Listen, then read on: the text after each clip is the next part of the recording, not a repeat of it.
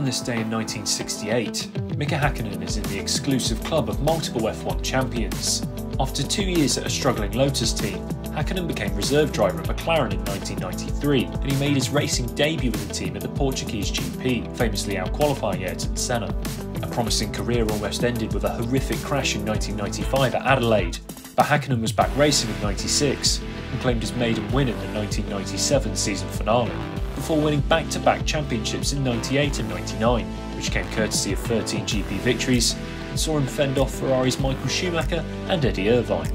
6 wins in the following 2 years wasn't enough to hold Schumacher's newfound dominance, and with the young family growing, the Flying Finn announced he would take a year's sabbatical at the end of 2001, which materialised into retirement from an extraordinary F1 career.